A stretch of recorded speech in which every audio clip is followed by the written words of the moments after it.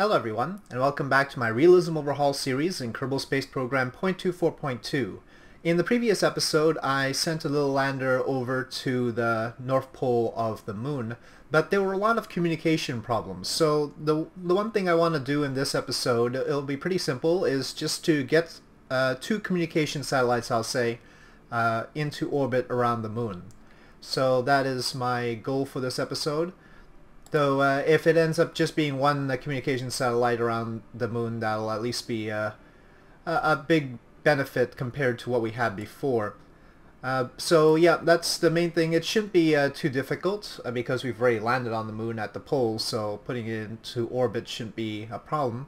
But I also want to try out this RTG, and so I'm going to unlock it, and it will allow us to do future missions to more far-flung locations in the solar system. So I'm going to research that and take a quick look at, we've got the standard multi-100 watt RTG up next, so that'll be good, but we don't have the science for that. So that's going to be critical for a redo of my Jupiter mission, and so we can try that out again, and also probably for future Mars missions as well. Now I've got more than 250 science left, so let's see what else we can do with that. These, well, the parachutes are really good, but I think we've got quite a lot of RealChutes already.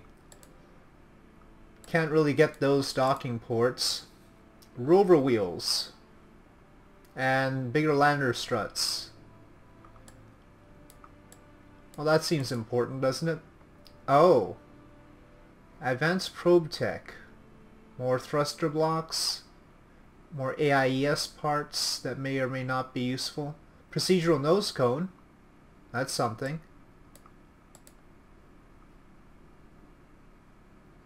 Oh, and this seems to give us more antennae.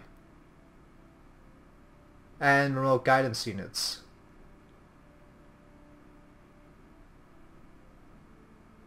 You know, I think I'd like these remote guidance units, so I'm going to unlock this technology here. Okay, so here's what I've cooked up. We're once again launching out of Baikonur and using the Balder launcher. And I'll just go from top to bottom. Here are our two sats. I chose not to use the bicoupler, the one that looks like... where are we? Oh, there we are. This one. Because this can't be scaled up using TweakScale, and the two satellite dishes were clipping. If you take a look at the satellites, these are actually large dishes meant for long-range communication with interplanetary missions, which will be helpful. We might as well have some of that communication capability around the Moon, just in case the Earth's position isn't quite so good. Just as a redundancy.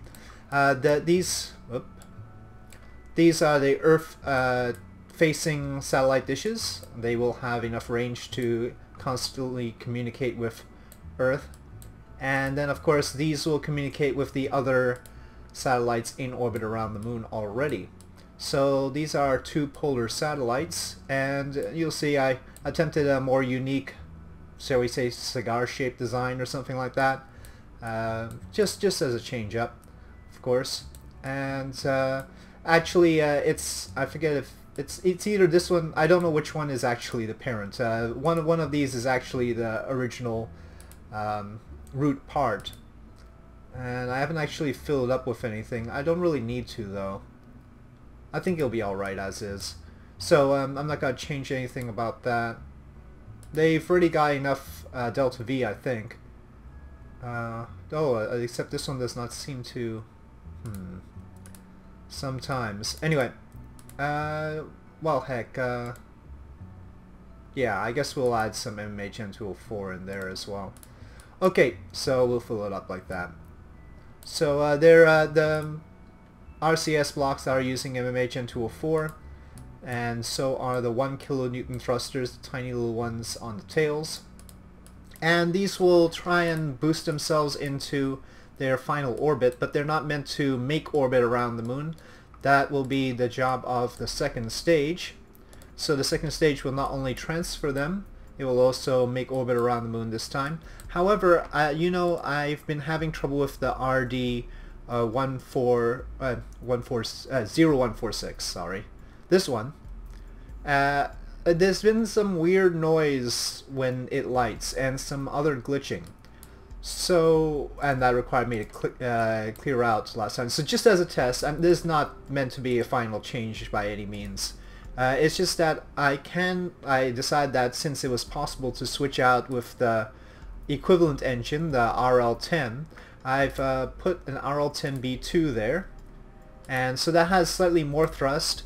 Its ISP is 462 compared to this one's, not that one, 463, so reasonably close. And otherwise it definitely does have the vacuum delta V in order to handle this. Of course the payload is very light, so actually I don't know how the payload capacity of this shapes out with the RL10. It's probably about the same, and that's because even though the RL10 has a tiny bit less ISP, it also has a tiny bit less mass. Okay, so that's that. The rest of the stages are the same as we have seen. There is bound to be a little bit of a stability issue as we've seen in previous flights, but nothing that will be detrimental. Hopefully. It is a point that we do have a lighter payload, so that's a thing.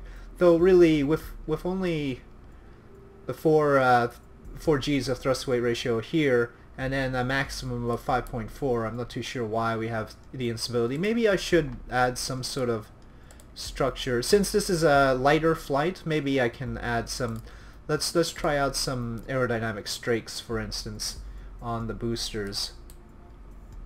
Normally I'd want to put some other control surfaces here as well, but we'll just go with this for now and see how it works. Yeah, okay, let's try this out. Lots could go wrong with this. That's the normal state of affairs. We'll see. Alright, let's take it out to launch. Oh, actually I wanted to show us one other thing. You might have wondered why I didn't use the RTGs, right? We've got solar panels here, but I didn't even bother to put the RTGs. Why didn't I use the RTGs? Well, I can show you why. Here's the Snap RTG, and you can see how big it is compared to everything else. And it's radially mounted, so it'd have to look like that. Yeah, I think we'll wait for a larger probe to use the RTGs. These don't really require it. So yeah, that's why I didn't use the RTGs. Alright, out to the launch pad. Okay, so I have minimized our inclination with the moon, though we'll still use the same sort of trajectory that we did in the previous episode.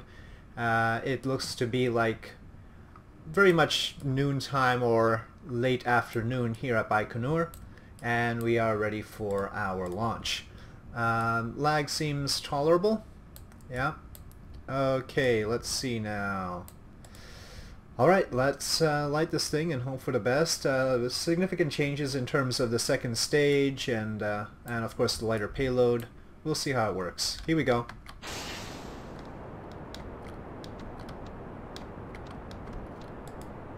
Still waiting for tick. I should wait for first second. Come on, 1 second. Oh well. No, it's just waiting for me to release the clamps. Okay. Sometimes the clock starts when you light the engine. Sometimes they start when you release the clamps. It's tough to say, I guess. Oh, these engines don't. Uh-oh. Anyway, these engines don't produce electric charge. Oh, I was having trouble right-clicking. I need to turn on the T-Teb for the center engine. I was having right-click problems in the VAB, though I think this time it was just a matter of accuracy and waiting for the clock. Okay. But everything else looks good. Very bright here. I wonder if this area actually looks like this. I've seen photos, but I haven't seen it in very bright conditions.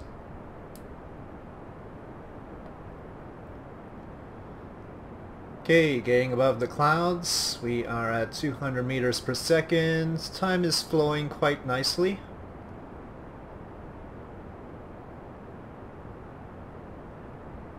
Not as quickly as would be preferred, but still smooth, very smooth.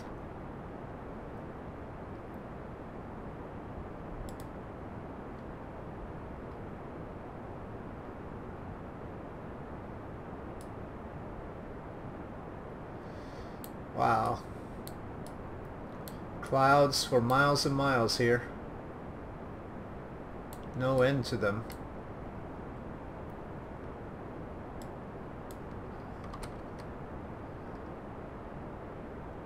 Having a white rocket is practically camouflaged in this situation.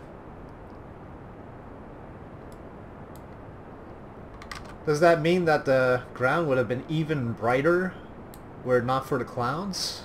I don't know. I don't know if the environmental visual enhancement clouds actually cast shadows. I don't think so.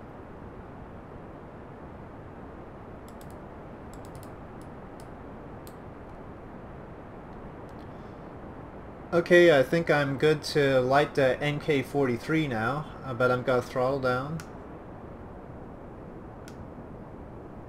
And then light.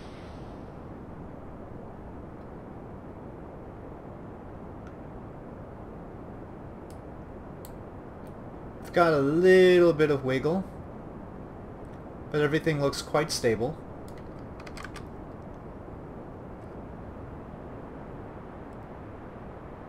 Still a lot of roll roll is going back and forth here, even though we've got the strakes on.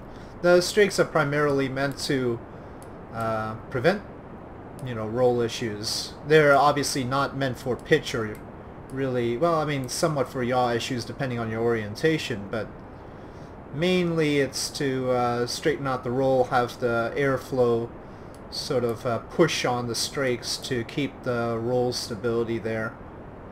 It's not as bad as it's been, I guess, but I was hoping for a little bit more help.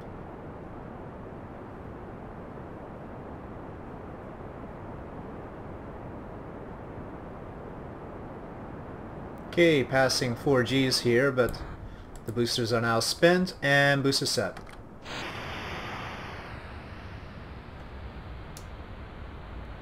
Booster set is good, throttle is up. I thought I had made a sort of a roundish cone to sort of smooth this out. I wonder where that went.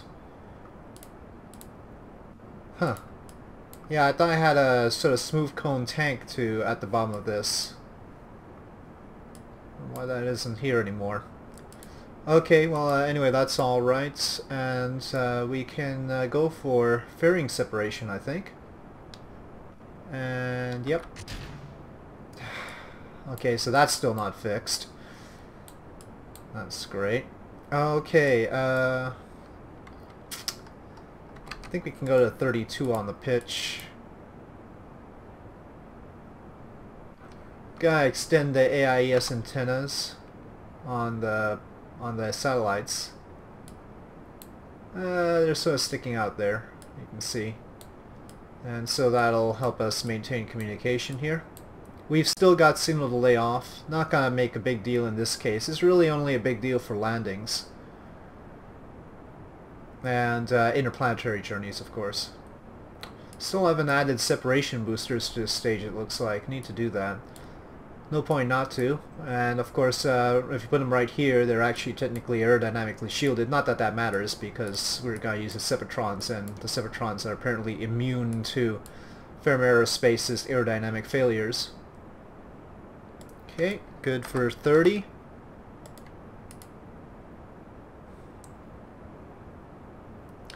The real trick now is whether the second stage is going to have that noise issue. If it still has a noise issue, obviously the problem is not the RD0146 engine, and something else to do with the second stage that causes that, and also other glitching. But But if it turns out that we don't have that noise issue, it is that one engine. So we are going to narrow it down with this launch.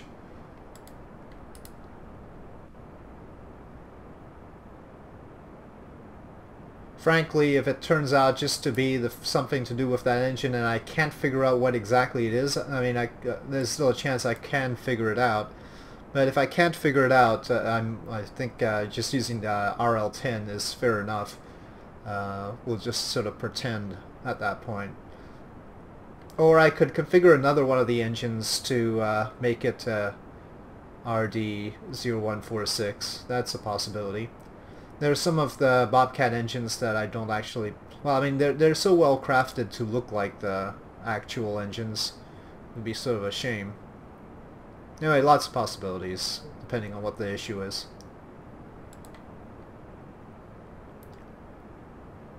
The lighter payload is leading us to a somewhat higher orbit right now. That's not unexpected. The NK-43 does have relights, though I don't see any particular reason why we would want to have it start our TLI, so probably not gonna use it for that anyway. Okay, we're getting high on the G-forces. Let's throttle down here. And we should pay attention to where we're ending up.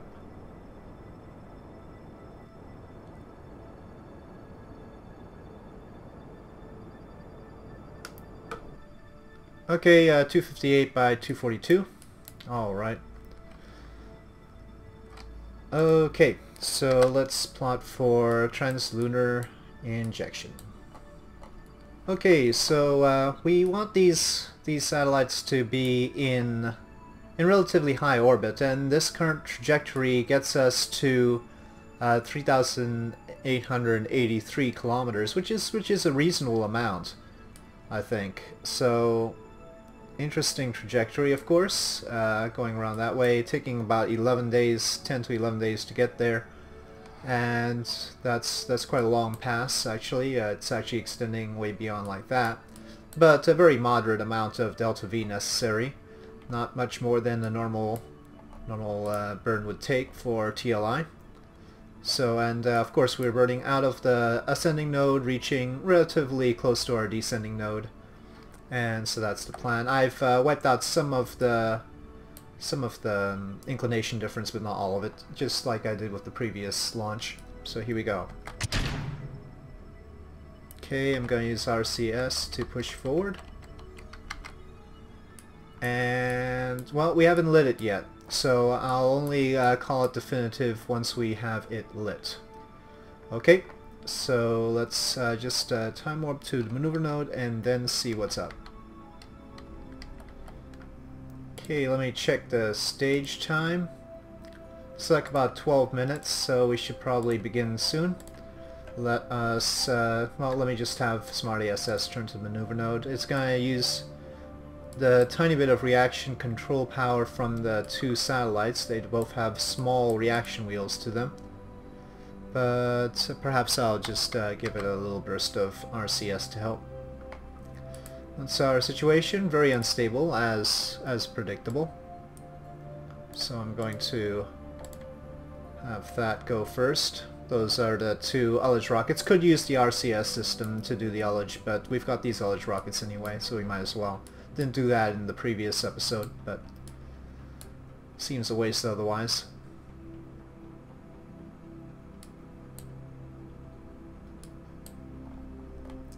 Before I forget, I'm going to extend the sort of ventral solar panels. Now these are actually scaled up. I used TweakScale to scale them up to 140. 140%. So they're a little bit larger than the usual. I just realized that I could do that. Couldn't TweakScale the bicoupler though, so that's why I couldn't use that. But the solar panels can be TweakScaled, so benefit from that.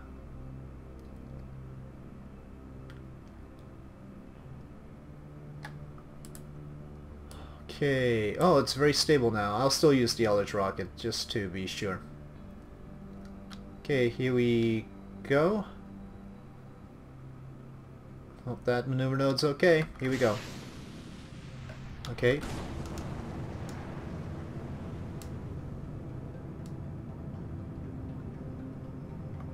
Okay, bit of stability issue, but it looks to be alright.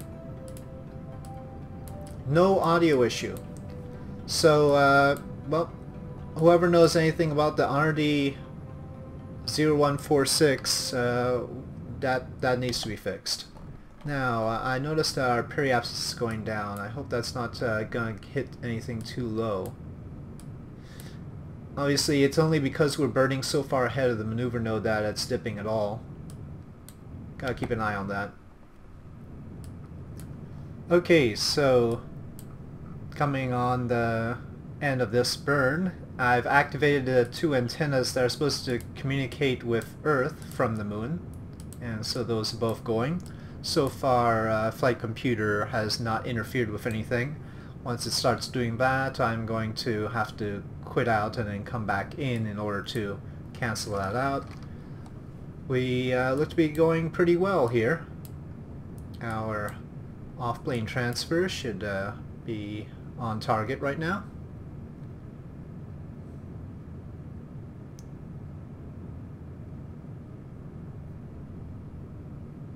No throttling on this engine. I don't think there was throttling on the RD0146 either, so we're just going to have to fine-tune it using the RCS.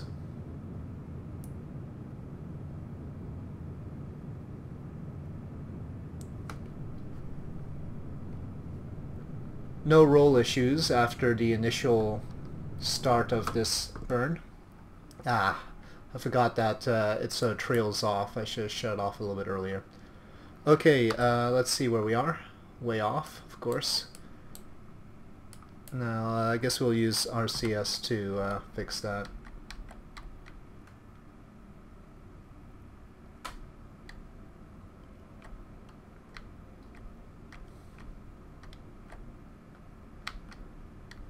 Getting in close first and then boosting out is preferable, so I'm just going to go to there. That seems reasonable. Okay. Not very polar, it looks like. We'll have to change that up as we approach. Maybe it's polar. Can't really see from this angle. No, it looks just slightly inclined. Alright, anyway, let's get out there. Okay, so departing Earth sphere of influence. All communications should be set up fine. Our electric charge is well received here. There's the Mediterranean, Northern Africa, Middle East. That seems like some serious storm systems there, but anyway. Yeah, it occurs to me that actually our apoapsis will be beyond the range of the antennas we've got now, but there's a multiplier effect, so we'll see how that works out. Once we come back in, we'll be in range. Though there has to be something around Earth that is also in range, so that's a little bit of a trick. Though we've got control stations all over the planet now, so I'm not even sure why there should be any loss of connection at all. We've got hydrogen boil off here, so we'll have slightly less delta V than when we departed Earth. Seems like I need at least one more Earth satellite. You know what? Actually, once I get connection back, I'll just tell it to communicate with... Well, GeoSync Sat might not be... Well, it should be facing the moon right now, but it might not be in the future. Bit of a conundrum.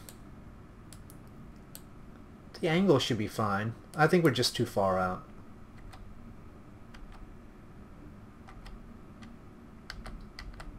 Okay, lunar sphere of influence. Yeah, only mildly tilted. We need to fix this.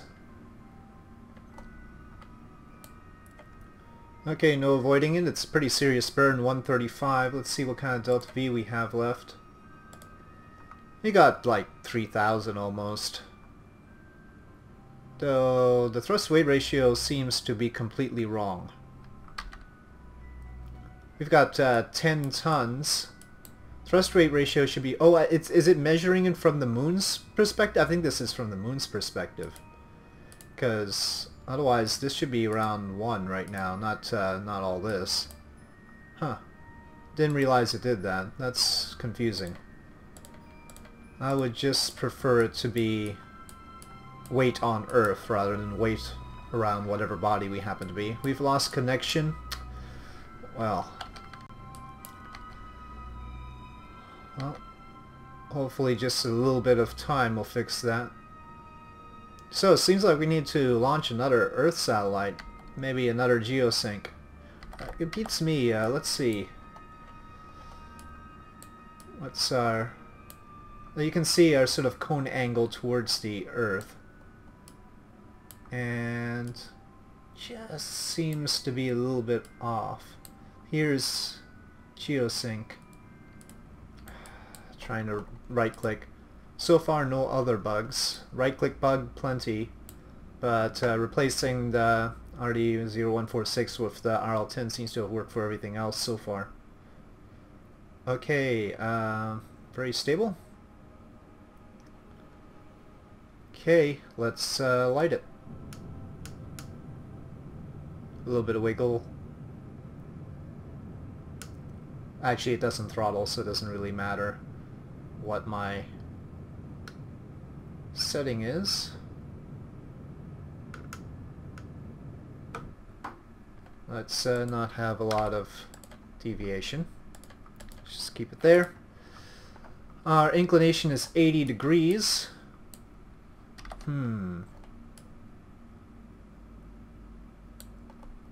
I think that's close enough, honestly. Don't need to be too picky about it.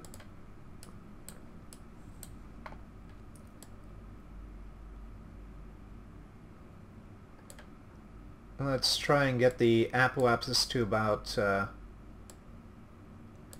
say, 6 will be good. I'm just doing it arbitrarily, honestly.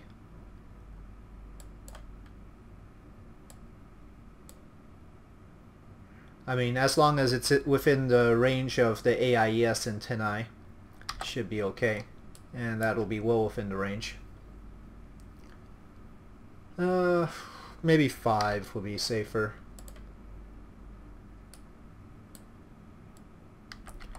Okay, right around here will do.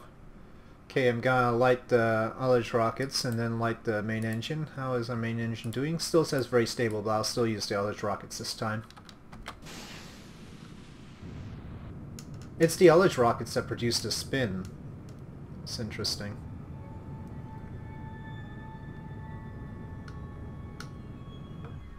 Okay, there we go. And it looks like our orbital period is 9 hours and 37 minutes.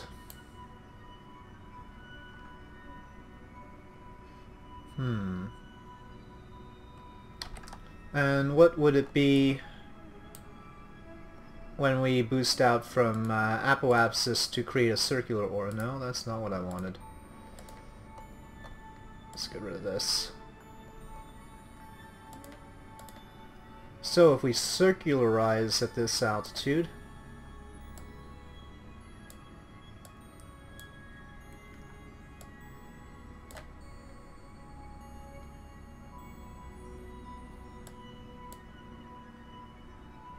you can get a 12-hour orbit. So let's aim for a 12-hour orbit.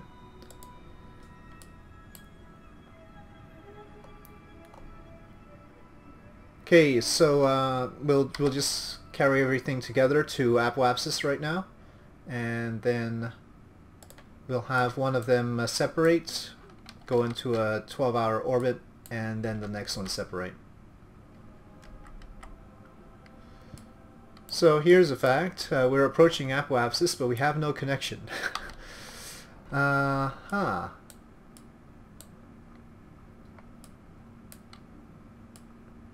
And it's not that it's just us. Nothing has a connection back to Earth. And it beats me why. Let's see, let me check out GeoSyncSat for a sec. Okay, GeoSyncSat, what are you doing? You're supposed to be pointing at the moon. You seem to say so. You yourself are connected. You have plenty of electric charge. You pointed at the moon. Huh. You have line of sight with the moon. Seem to have a very narrow cone angle though. It's not very useful.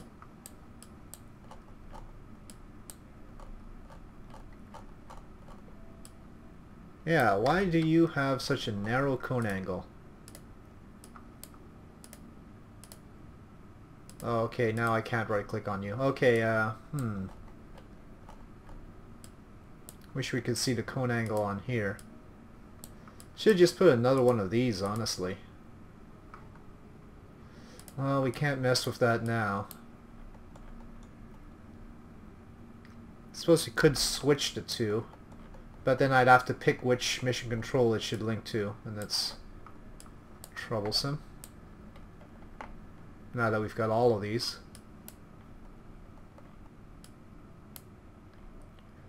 Okay, so we're gonna have to put a different GeoSyncSat up later. Let me go back to the tracking station and switch back to the other mission.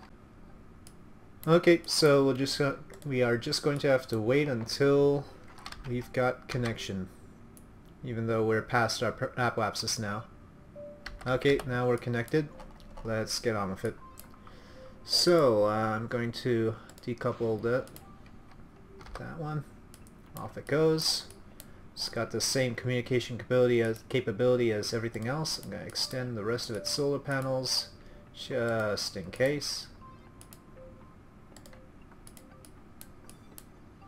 This goes to active vessel, and I'm going to activate it. We will have enough electric charge. Very good. Throttles down, I activate that engine, and we are pointing prograde, so we can just burn. And I'm just going to wait until my orbital period is 12 hours. So I'll be back when that happens. Okay, here we go, coming up on 12 hours. Doesn't need to be precise, but it'll help.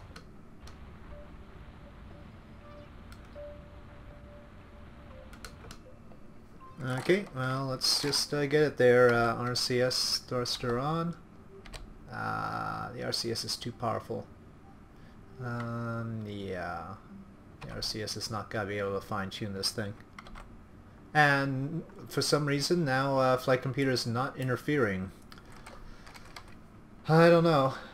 I don't know what to make of this. Okay, so I did not update anything, by the way, as far as remote tech is concerned.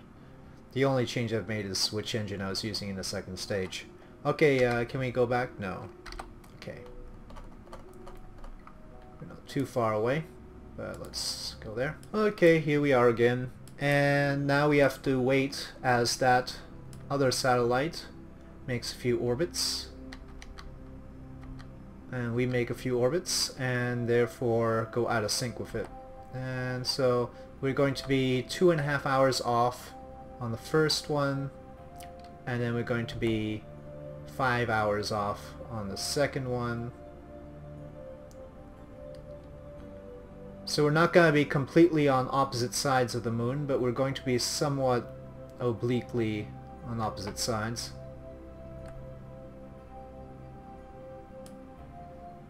So making a fortunate triangle with those.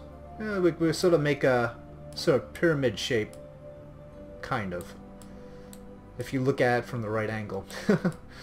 Alright, I don't need this here. Okay, we're still connected. Time to apoapsis is 2 minutes.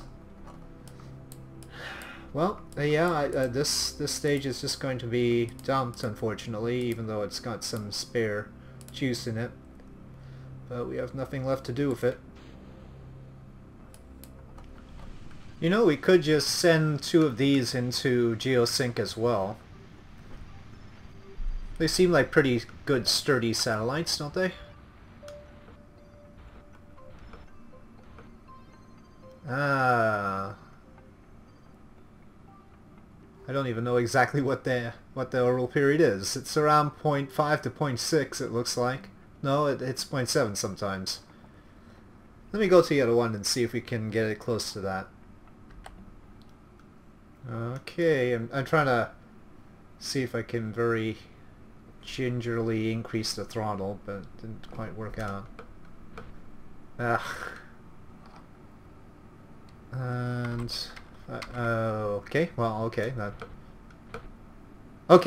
that looks as close as I'm gonna get it. So 12 hours, 0.7 seconds, and the other one is within 0.2 seconds of that. Okay, so that's what we have. They're not on opposite sides, but that's good because they can talk to each other then. It does give us somewhat of a blind spot on this side, but that's much better than we had before. The moon seems pretty well covered. It's actually Earth that isn't. Earth is covered with a lot of mission control centers, but not enough satellites, it looks like. So we're going to have to do something about that, put something else in geosync. It might be these two similar satellites to these, or it might be something completely different. I'd prefer something completely different because I just like to change things up. But we'll have to take a look at it. With 2 satellites in orbit around the moon, I'll look into first getting something in geosync next time, and also next time I'll start out talking about the next Jupiter mission. Alright, so thank you for watching. If you enjoyed this video, please do press like. If you have any comments or suggestions, please leave them in the comment section below, and I'll see you next time.